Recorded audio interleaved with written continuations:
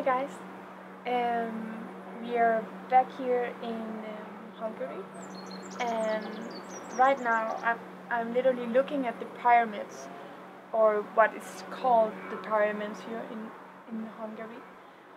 We climbed up this big mountain on the other side, and we sit inside of these caves, and the energy here are just so incredibly peaceful. I am almost falling asleep just sitting here. And it is like an open, clear energy without disturbance of anything.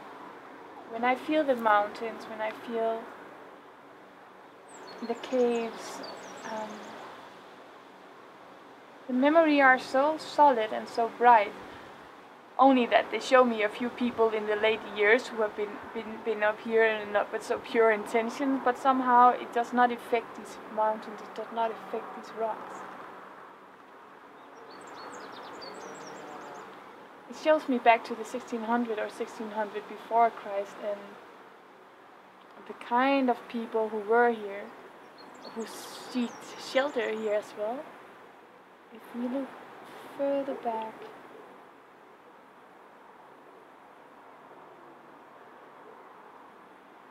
then the pyramids are actually older than this mountain.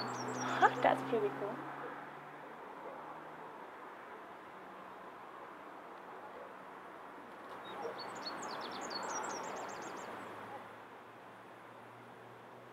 So that's basically all it wanted to tell me, and just show the peace and the rest. It's normal rocks. It's not full of nicotine ions or anything like that. For example, when we feel all the pyramids, you can feel the rocks is just not from here, you know. But this is normal structure, peaceful, lightweight rocks.